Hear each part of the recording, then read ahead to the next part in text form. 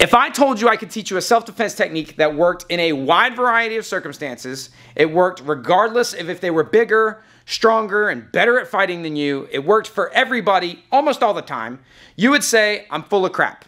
You'd say I'm about to teach you some no-touch knockouts or pressure points or something like that.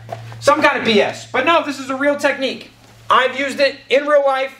My wife just recently used it in real life. I teach it at every self-defense workshop and seminar I do. But we got to take a trip.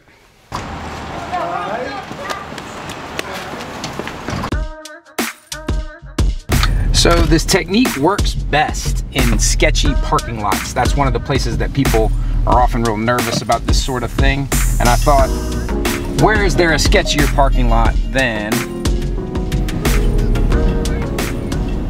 Whenever I do Q&As or seminars or anything like that, there's always a lot of talk, particularly from ladies, about in the parking lot. They walk out of the parking lot and they see someone sketchy or they see something sketchy. And that's how all these stories begin. And the big problem with it is human beings we're kind of prideful and we don't want to be rude. And those two things right there will get you in a lot of trouble when it comes to self-defense. Because one, we like to have the last word, we like to get to the bottom of things, we like people to agree with us. And two, if we're not exactly sure that someone is a bad guy, we don't want to look like a weirdo.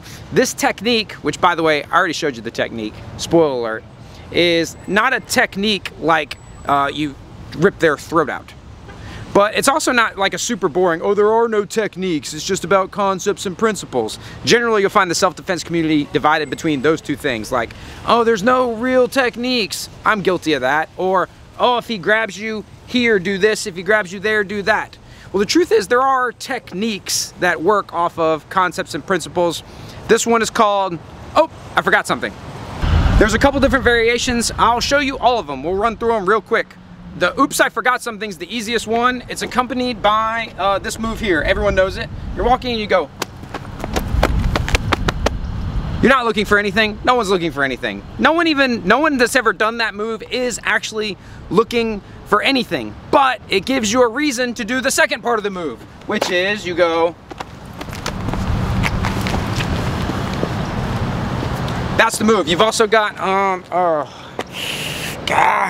where you check your watch, like this watch here from Smith & Bradley, the sponsor of today's video. You've also got the phone version. The phone version is cool because you can do this one right here. It takes a little improvisational acting skill. You go. All of these techniques let you get away from the situation without looking like a weirdo, or worse, the dumbest thing that so many people do, and I don't understand it. And you're probably guilty of this too. Confronting the weirdo in the parking lot. Or if not outright confronting, just doing anything. Every assault report or robbery report or any type of report I ever wrote in areas like this started with the person saying, okay, I had a weird feeling about a guy and then I took my body over to where that guy was. Silently they add, sometimes not silently, like an idiot. In fact, my own wife just last week used this exact technique to avoid being robbed in a parking lot just like this. Dude, people are annoying. Go! Here, get in the car. This is the Smith & Bradley Sands 13 Silverback tactical watch. Now, tactical watch, what does that mean? Well, it was designed by a Chicago police officer to stand up to really harsh environments and working conditions. This model, this is the Silverback. They got a bunch of different models. I'll put a link down in the description below. It's got a NATO wristband, which it can get wet, it can get bloody. If it loops, it's got a double loop on the inside, so if one of these breaks, you don't lose the watch.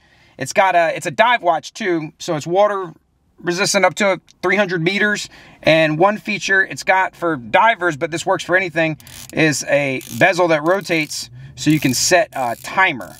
You know, you set this to the minute hand and then it keeps track of how many minutes have gone by, and it only rotates one way, 120 clicks. It's pretty cool, and it's not oogie like a lot of tactical watches. A lot of times when you hear tactical watch, you think like you know what kind of watch I'm talking about. Smith & Bradley's marketing copy says they make exceptional watches for exceptional men. They do not break, which is why they have one of the best warranties in the business. They guarantee this watch to function for the life of the watch. They will repair or replace it. This one's a little more stylish, and it doesn't absolutely scream like wannabe cop or actual cop, whatever. It's a little less obtrusive, if you will. But I'll put a link down in the description below. They have a bunch more watches. You should go check them out. They're made in America too, which is cool. Acting is important. You got to kind of sell it like, where did I park? Ah, that is right. I forgot something in here. You don't want to look weird because people don't want to, they feel like they shouldn't draw attention to themselves. If you feel like this weirdo is waiting on you, and this happened to me actually with the YouTube like W-list celebrity thing, I've left the grocery store and had someone waiting, leaning on my car. It was bizarre. Please don't do that. If you think their attention's already on you, but you aren't sure that their intent is nefarious, so you don't want to be like freaking out, pretend you can't remember where your car is. Pretend you can't remember something. Tie your shoe. You could be like, oh, let me tie my shoe while you figure out and look around and see what it is that you're supposed to be doing. And then be like, ah, dang, that is right. And go back inside. And then no harm, no foul. You didn't offend anyone. You didn't hurt anyone. You didn't really act like a weirdo. You don't even have to tell anybody what you did. There's a more than 0% chance that you just saved your own life or avoided taking somebody else's. You know, some numbskull is gonna say now, like, well, why should I have to inconvenience myself for them? Okay, dude, don't. You're very tough. I'm sure you're very cool. I'm sure people really like you. Parking lots are sketchy anyway because they're transitional spaces. That's what John from Active Self-Protection calls them. But the Walmart parking lot is the most sketchy because, like, look, like, people are allowed to live. You're allowed to live in the Walmart parking lot. In fact, this Walmart in particular, check this out. In these woods right here, there's a tent city in those woods. There's an entire tent city in those woods. And homeless people are not necessarily criminals. There's some overlap there, just like any two groups of people. But if transient populations make you nervous or in your area are a source of crime, it's a thing that you need to look out for. And that's one of the best parts about this technique is it doesn't hurt anyone. Yeah, it'd be super cool to rip somebody's throat out. All right, that'd be super cool. You know, if they look at you funny. But it's just not realistic. So my wife and Maddox were leaving the grocery store. You remember Maddox? That's him. That's him right now. He's big and tall now. He has to hold the camera lower for me. Camera lower. Hold the thank you. They're leaving the grocery store, and my wife sees a guy who's not dressed appropriately for the season. He was in like, what is he wearing, like a tank top, right? Yeah. And it's like freezing cold. And it's not appropriate. He's like a muscle guy. So her spidey senses are going off. Trust your intuition. You know, your intuition, particularly ladies, that's one of the best weapons that you have. And just like every story, every report I ever wrote where something bad happened, the victim of the crime told me that they had pre-attack indicators or they had a bad feeling. All the stories that you don't hear started with the person saying, I have a funny feeling about this. Oops, I forgot something.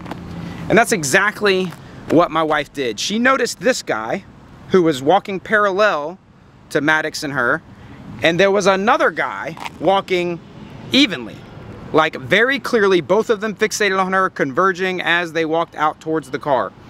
And it was, my wife is very street smart. She knows. Someone right now who hasn't experienced a lot of this stuff says, it was probably nothing. She's probably overreacting. That's not the way this works. Trust your instinct. If you've ever experienced crime or investigated crime or been a criminal yourself, you're like, yeah, she was about to get robbed. These two guys were following her out to her car from an odd distance to be walking in tandem with somebody.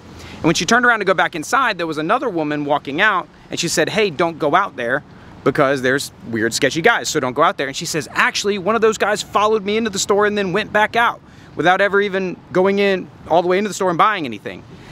So trust your instincts, one, but if you don't want to, if you're trying to sort out, do I confront the person? Do I make eye contact? Do I talk to them? Because some people will tell you what to do with like a bad guy is you look at them like, I see you, and you let them know that you see them.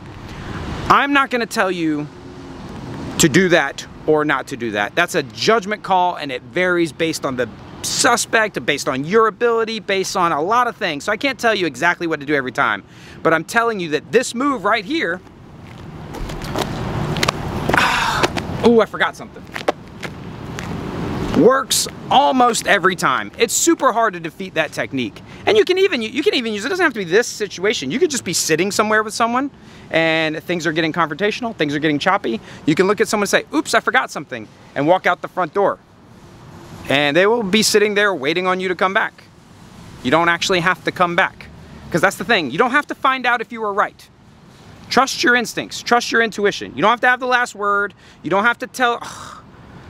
I've heard this story more than once, at least twice during a Q&A, where a woman came out of a business, saw someone in her car, like going through it, and then walked over to the car and said, hey, what are you doing? And got attacked. I know 2 people that happened to. So how often does that happen? You don't have to find out. You don't have to get to the bottom of it. You don't have to have the last word. You see someone in your car rifling through your things, there's 2, all the scenarios end with that person running away. You can walk over there and go, hey, cut it out, and they can run away. You can walk over and go, hey, cut it out, they attack you, and then run away. Or you can go back in the store and they run away. Go back in the store.